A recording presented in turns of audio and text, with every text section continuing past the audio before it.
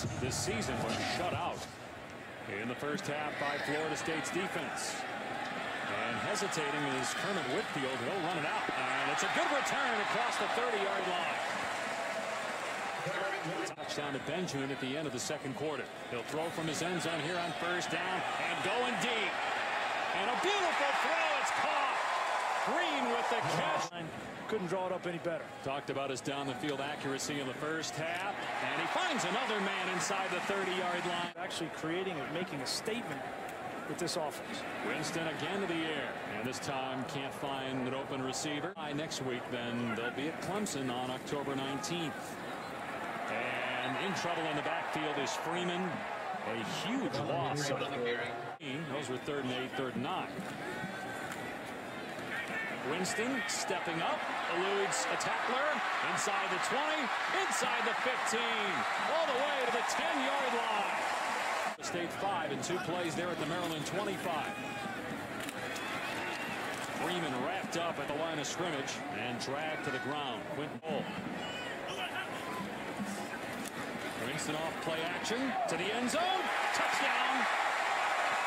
It's Nick O'Leary with the touchdown catch. 27-zip. And a deep kickoff here. It will come out to the 25 as we check in with Reese Davis. We know Maryland's a much better team than they were a year ago. And Florida State was up to the task. Forward pass that is low. But he only touched the ball 4 times out of 28 plays in the first half. It's not enough. Over the middle to the 31-yard line. It's and Rowe gets hit as he throws it deep for Diggs. Incomplete. Mario Edwards had pressure backside. It's Xavier Rhodes, and they needed a guy on the outside, and he's been there for them in a big way. Renfro's punt. And there was kick-catch interference that time by A.J. Hendy, 35-yard line. Winston looking downfield. And another perfect throw. It's caught and then ruled incomplete. Green. Winston to the air again with all day to throw. This one is caught inside the 40 at the 38-yard line. Throwing him the ball. 9 completion of 15 yards or more for Winston. Here's a run play. Wilder inside the 30-yard line and down to the 25. Under some duress. He's got his team down to the 25. Lugs.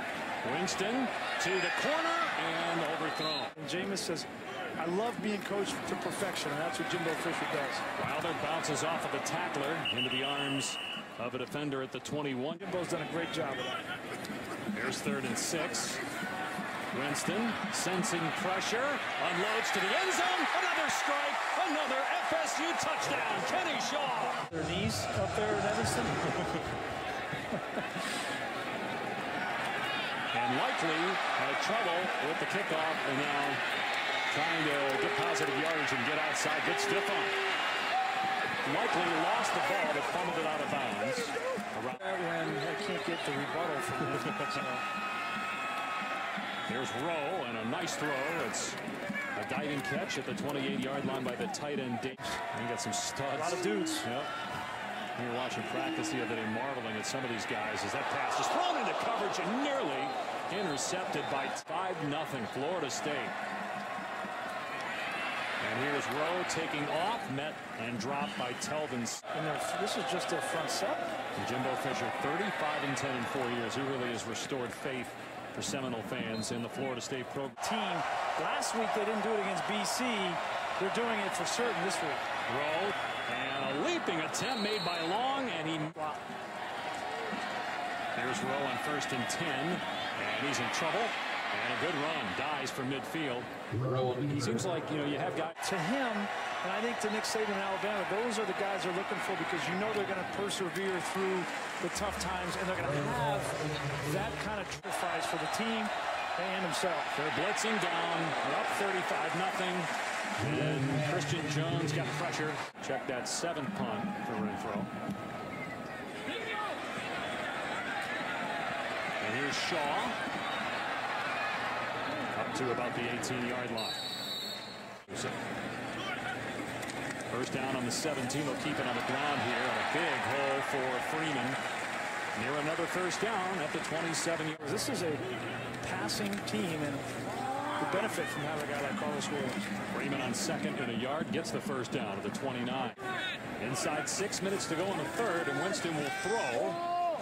And Benjamin is there to make the catch. But this year certainly has made that improvement. A power past the marker here with Wilder for a first down to the 40s. Freeman trying to get outside, can't. Wrapped up in the backfield by... Had some question marks about the season, all of which have been answered. There's Winston eluding pressure again. A beautiful throw on the run. It's Shaw inside the 30, puts the hand down and gets extra yardage to the 12. Just 3 seniors starting for Florida State on offense. Freeman brought down at the 16-yard line, a 6-yard pickup. And run the ball, and they can come off and attack. It's much easier on them, and they're starting to do that now. Freeman, first down to the 11-yard line. Their first VCS Bowl win for them as they won that game in 13 years. Tackle made by Monroe on Freeman. No game. Fisher, a lot of mutual respect there in coaching, and I think that's helped him this year. Winston can't. Oh, he did get out of there. How did that happen? And then he throws a touchdown to Nick O'Leary. Oh, my goodness, what a play by Jameis Winston. Looked like he was done. Miss Winston, he's 230 pounds. Maryland was telling us all last night, we got to go for his legs. You don't get him on the ground, and he's going to make you pay. Perfect throw on top of it. My goodness.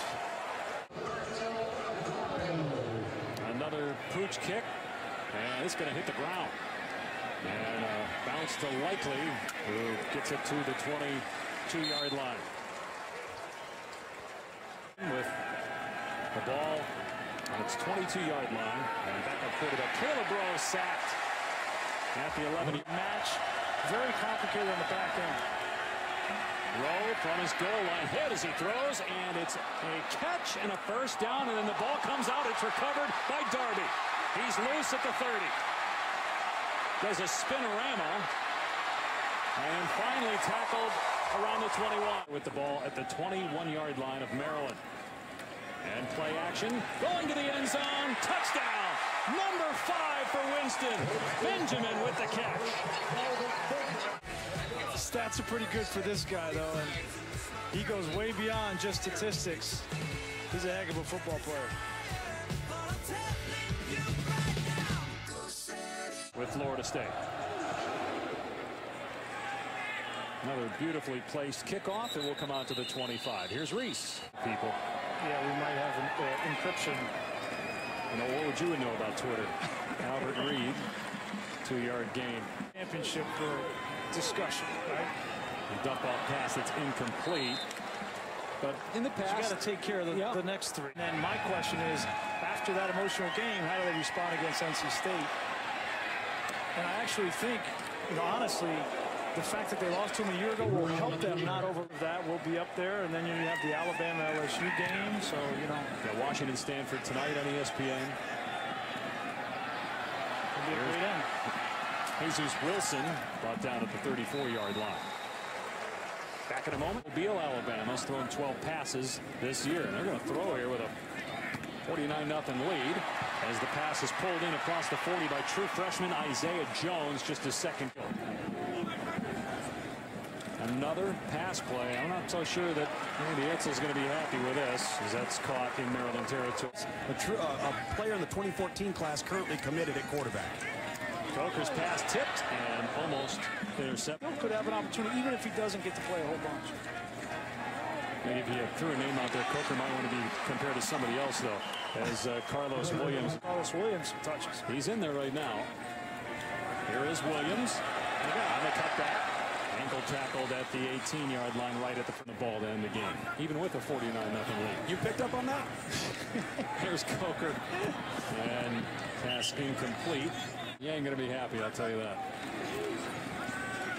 Here's Williams inside the 5. Touchdown, Florida State.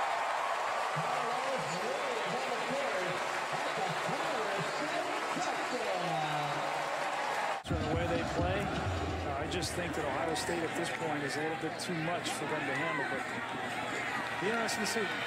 Likely had to return that one. Boy, he took a shot. Give him credit, though, he didn't go down. Out to the 16-yard line. Randy Edsall's third year, and obviously if Brown is unavailable, that would be a huge loss for this team. No gain on the play there. This is the last goal. And again, not much on the ground. Who do you think between Maryland and Rutgers has a better stadiums on the road, new style of play?